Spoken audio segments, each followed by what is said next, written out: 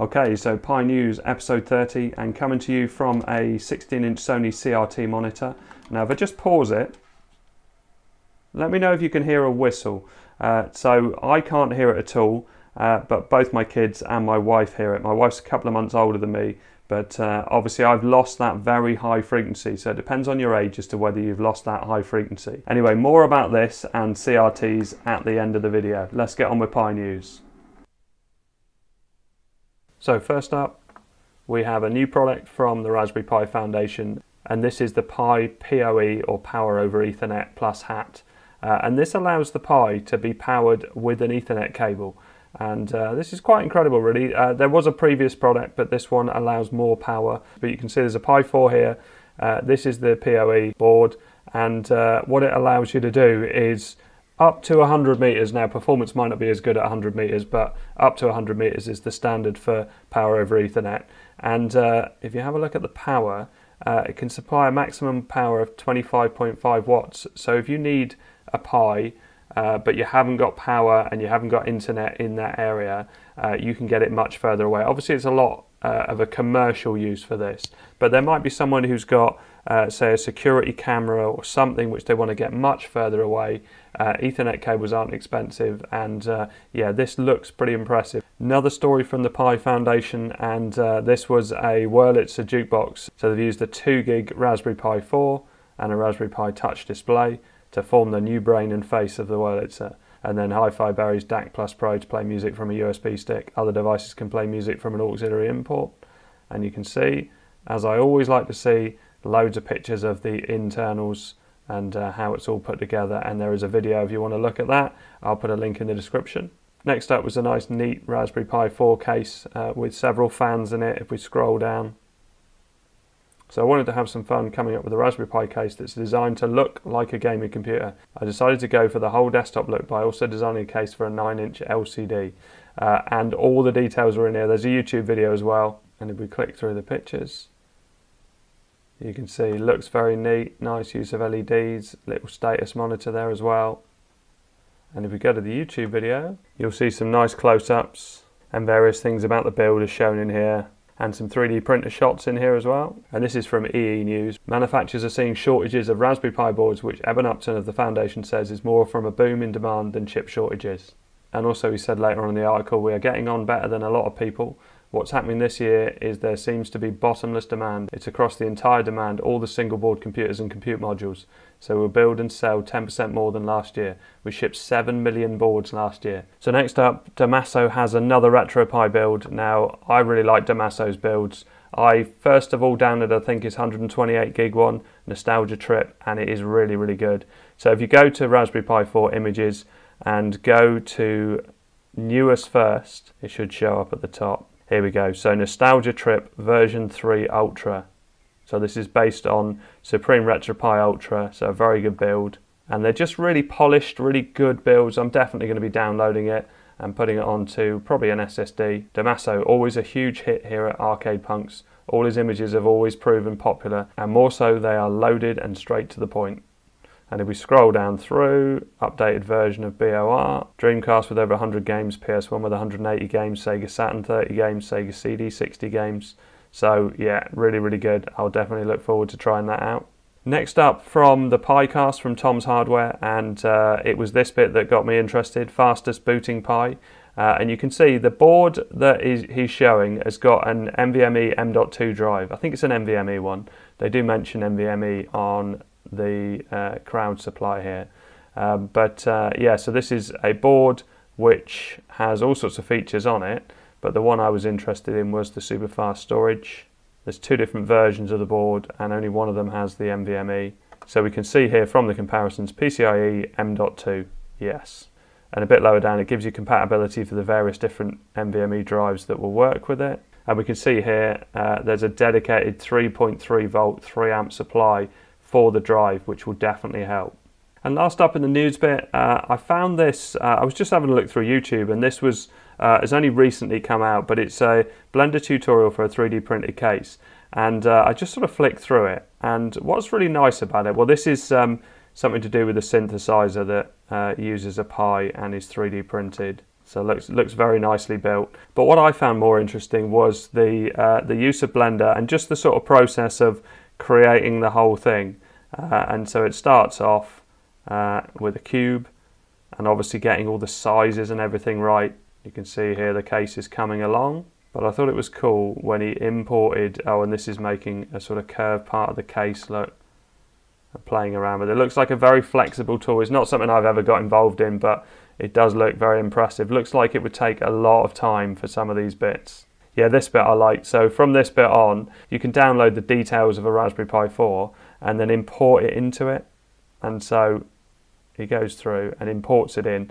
And here you can see when it's imported in, it comes up as a massive object, a little bit too big, but obviously it's all resized and everything like that. But yeah, I enjoyed looking at the process, and it kind of goes all the way through, putting the Pi inside. I'm not going to show the video, but I'll put a link in the description so you can see how it all works. But yeah, it was interesting to see. There you go. So there's the Pi inside the case, and it goes on from there. So I mentioned that I'd go back to talking about my CRT monitor, and actually it's more about the composite output on the Pi 4. So I didn't realise that the Pi 4 outputs a video signal through the 3.5mm jack. I'm aware that other devices do, but I just didn't realise the Pi 4 had it. And I guess because I've never looked into it, because I didn't really have that much of a desire to use a CRT. But the reason that I've done it is because I've worked out a way of getting any audio signal to go through my HomePod speakers, and they actually go through the TV. But in order to get audio to come through the TV, you need to supply a video signal. So something like a turntable doesn't do that, and a cassette deck. So what I had to do was generate a video signal, and I did that with a Freeview box, and that was fine. But I thought it'd be nice to be able to get some sort of screensaver on the TV screen, or to be able to use it in some different way. And I had a bit of a game getting it to work. So none of these cables worked. So this is a 3.5 to 3 phono, which is from a Samsung TV, a breakout cable. This is a analog 3.5 to 2 phono, and this is a 3 phono to 3.5 video cable, a Nokia one. I can't remember what it came with now, but it's worked with other devices, but none of these three worked. And so I spent ages trying to do configuration, and as it turns out the Pi bit was super easy to do. I just needed a cable that properly worked, and the one that did work is a Sony video camera cable, and this is going into the back of my TV with 3 phonos. So let's have a look at the config text just to show what you need to change to enable to be able to use a composite output. So as you can see in this picture on the right, some of the old Pis have a composite video output, but I just didn't think the Pi 4 had it. As I say, I just didn't look it up. But it's enabled by, they disable it by default because it can affect the performance of the Pi. So it can make it slightly slower. And the command is this one, enable_TV out = 1. But there are also other things, because I couldn't get it to work. I was getting an image, but it was a really, really bad quality image. I messed about with all sorts of things. So I tried this setting, SDTV disable color burst, and it said that the picture will be displayed in monochrome, but it may appear sharper. Didn't work. I tried 4:3 resolution and 16:9. SDTV_aspect = 1 would result in a 4:3 image, and 3 would give you a 16:9 image, so a widescreen image. And I tried all of those.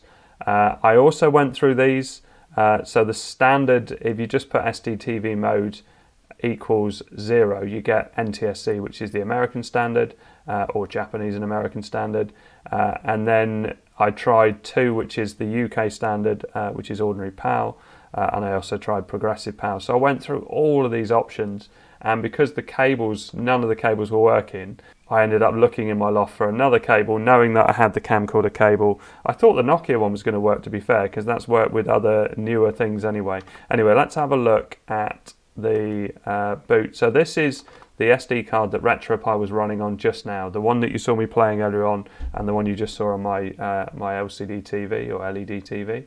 So config.txt. So the 3 lines that I've added. I also found this one as well, HDMI ignore hot plug. This one tells it not to use HDMI, and you have to make sure that you hash out the HDMI activate or something hot plug. Yeah, HDMI force hot plug. So you need to make sure that that is if you've got a hash in something in the config.txt, it means that it's not going to use it. It's there. If you delete the hash, it will enable it. But if you have a hash in front of a line, it means that it's not going to do anything. So these are the settings that I've been using, and it may be different for you. If you're in a different region, obviously the SD-TV mode may be different. If you're in the States, then you need that to be a 0. Enable TV out equals 1 is the one that tells it to use that 3.5mm socket as a composite video output, which is what you often need for a CRT TV. If you can use component, which you can't on the Pi 4, but if you get, well, unless you can do it by the GPIO pins, I may be wrong, but component tends to look better, which is the one with the red, green and blue. But yeah, those are the settings I was using, and I was also playing around with, I'll boot into another operating system because I was playing around with screensavers, and I hadn't really messed about with screensavers before. I knew some of them had them included, but I've played around with it and I've added it to one of my systems, so let's boot into that. Okay, so the bit I installed to do a screensaver, if I go into terminal, so sudo apt install xscreensaver. But it came up and there wasn't very many screensavers in there. They weren't very populated. So you'd click on these and it would say you had to download it. So I found this on the forums, and in fact I can probably find the post on the forums. It was this bit here, sudo apt-get install xscreensaver and so on. So I'll put a link to that in the description. But basically once you apply that command, this one here, it downloads all the screensavers. Doesn't take very long. So now if I launch xscreensaver, so now you can see I can basically flick through them. So if I go to the top and just click on that, and I can just press the down arrow and that will show me what it's going to look like. They don't run at the same speed, so you want to do a preview to show how it's going to look. And there's some really cool ones in here, some really weird ones as well. But I thought they might be nice for if you have to have a TV screen on, it might be nice to have some relaxing screensaver running. On my TV I can turn off the screen, so it doesn't really matter, but if you had an OLED screen you would want something that would show up so that it's not going to screen burn. But this is really cool. It's an Apple one and you can see it looks really, really nice, proper retro. Yeah, there's these with the, where is it? There you go, so there's dolphins here, all sorts of things. But you can also set it to go random screensaver, and I guess you can check all, I don't know if you can check all of them. Be nice if you go, oh, just, maybe I won't check all of them, but if I, so cycle after, so every 1 minute they'll change. How long before the screensaver activates? So I'm going to get it to come in at 1 minute, so it will come in really soon. So I've had to disable the config.txt things on this because I wouldn't be able to get it to boot if I had it. Well, I'd have to use it on a composite screen, which isn't going to be very nice for using an operating system. So let's just change those settings back. So sudo nano boot config.txt. So rather than put it into another system, I'll just do it on this. So it's really the enable TV out, I think, is the only one I definitely need.